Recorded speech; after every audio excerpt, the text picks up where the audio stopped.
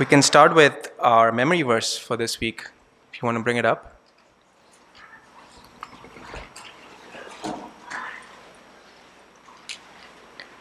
Second Corinthians 4:11 and 12.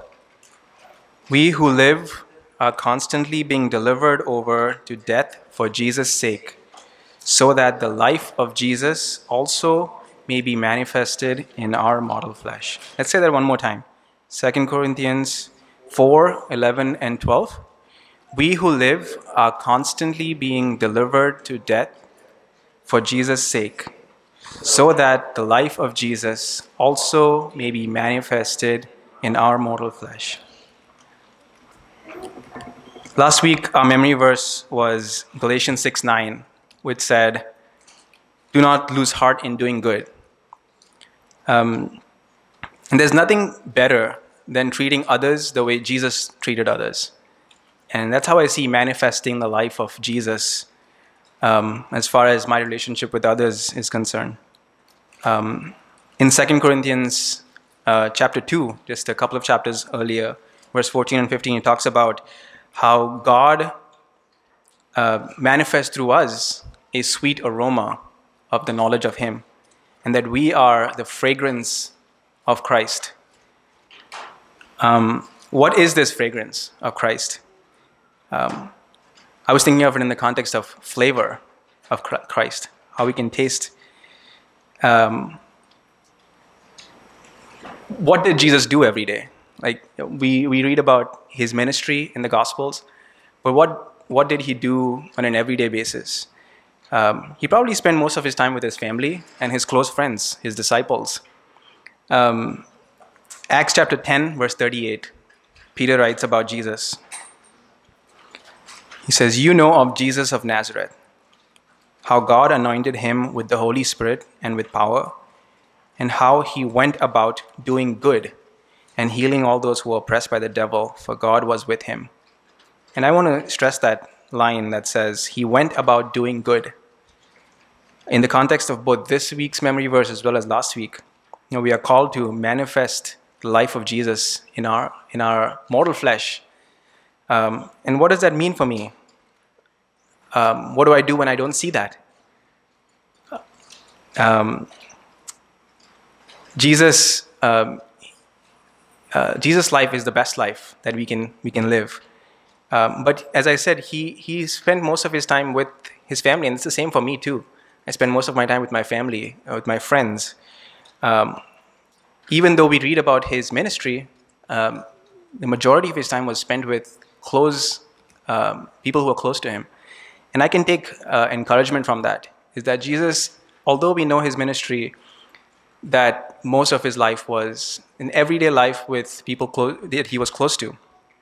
And it says that He did good. He went about doing good. When I think about my life, I want to do good. I want to go about doing good, but I may not see that I do good all the time. And then the verse from last week reminds us, do not lose heart. I shouldn't lose heart in doing good. Just because I couldn't do good today does not mean that I should lose heart in doing good tomorrow. So we press on. We do not grow weary, as it says. And the word good reminded me of the fruit of the Spirit that we read about, goodness.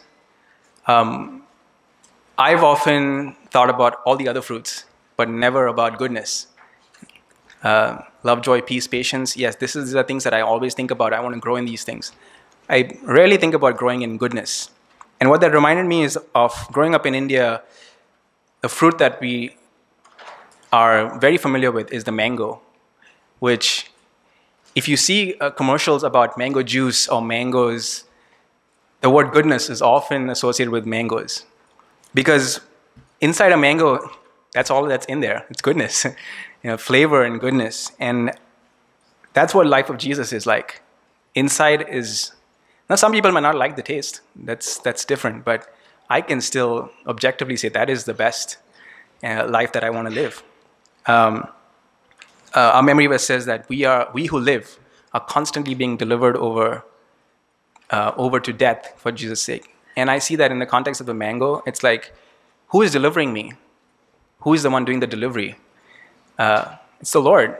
he's giving us opportunities to die for Jesus' sake. It's like he's putting this mango on a platter and serving it to those who are around me and saying, this is for you. Now the question is, when that mango gets squeezed, what comes out of it? Is it goodness, or is it something bitter or something tasteless? Because that's the quality of the mango. I can often lose heart when I'm squeezed and there's no sweetness that comes out of me. And there's only sometimes bitterness, sometimes just tastelessness, not refreshing goodness, and I can lose heart. But this is a promise of God that we are being delivered constantly so that the life of Jesus may be manifest. So I don't lose heart. I don't lose heart in doing good over and over again as I'm constantly being delivered on this platter to my family. Even as I don't see the mango squeeze and good stuff coming out, I do it over and over again. I'm happy that I'm being constantly delivered. We just sang about, great is his mercy towards me. And I see that in the opportunity he gives me over and over again to serve the same people, to speak kindly to the same people. The same people that I spoke rudely to yesterday, I get an opportunity again to speak kindly to them. And I see that as God's great mercy, that he's giving us an opportunity over. We're constantly being delivered to death for Jesus' sake, so that his life will be manifest in my mortal body. And we know that Jesus only did that through the power of the Holy Spirit, and we have access to the same Holy Spirit. So I can have the faith that he will do this in my life as well, that goodness is what will come out of my life as well. Hello, family. I would like to share what God has laid in my heart. Last week, we were out of town, and when we came back home, we found a pipeline inside our garage wall was broken, and the water was all over the place. I understood from one of the brothers in our church that the pipeline leakage is a very serious issue, especially if it is inside the wall. The reason is, as the time passes, the water leakage can cause serious damages. This could be insulation, ceiling, carpet, hardwood flooring, and lastly, a structural damage as well. And it becomes very expensive to fix, maybe thousands of dollars. I was asking Lord, why this has happened to me? What you are trying to teach me? What is it? This is what God has taught me. God gave a beautiful picture and a spiritual lesson through this, similar to the water leakage in the pipeline inside the wall. I can see a small bitterness that can spring forth in my heart about anyone due to the way they acted or spoke or whatever it is. And they may be a relative, colleagues, friends, and it could be even my brothers and sisters in the church. But if I leave this leakage of bitterness unattended, it can cause severe damage or even structural damage to my spiritual life. The damage is given in Ephesians 4:31. Ephesians 4:31. In one of the translation, it says, "Get rid of your bitterness, hot tempers, anger, loud quarreling, cursing, and hatred." In this verse, we see a progression started with bitterness. Initially, it started with bitterness, and then it led to losing temper, and then anger, and then to loud quarreling, and then cursing, and finally leading to hatred, which is the structural damage which I was talking about. Matthew 6:15, it says, "If you do not forgive others, then your Father will not forgive your transgression." Hence, it's very important to attend this bitterness immediately.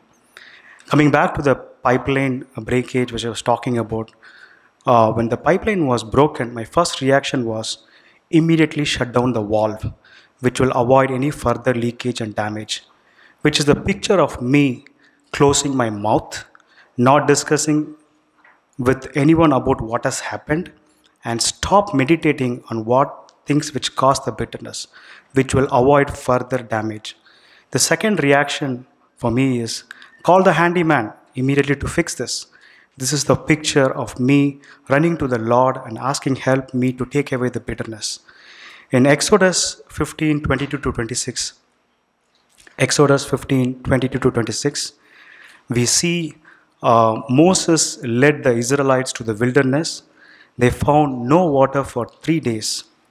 And when they came to a place called Mara, they could not drink the waters of Mara because the water was full of bitter. But then when Moses cried to the Lord showed him a tree. He threw it into the waters, and the water became sweet. Similarly, when we see bitterness in our heart, we can cry to our Lord, and He will not just show the tree, but also the Jesus Christ who's crucified in the tree. And He will help us to understand how much we are forgiven, how much He loves us, which in turn converts our bitterness into a sweet water.